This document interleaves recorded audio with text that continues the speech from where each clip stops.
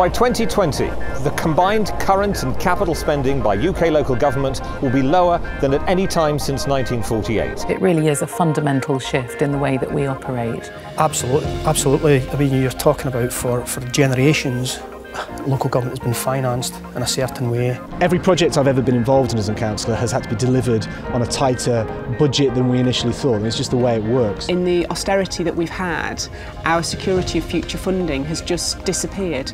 We are in uncharted waters.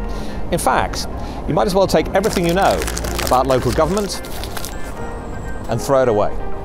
I think we have to be prepared, and this is really our leadership moment in local government. The local authorities are showing a whole wealth of innovations in recent years in response to austerity. In 2002, Aberdeen Council established Aberdeen Heat and Power, an independent not-for-profit company. So UX have helped us through that process. They've set up framework agreements, many competitions. We can then go out and get the best price that we need. In today's challenges of austerity, the key is for a council to make the most of their frontline officers, to do a lot more with a lot less. Thanks a lot. No problem, you're welcome. At the heart of the Big Belly is this solar-powered waste compacting device, which can increase bin capacity by up to 8 times and cut down on collections. That's great news for council taxpayers and the environment. And what the volunteers do is they add benefit and extra to the actual service we offer.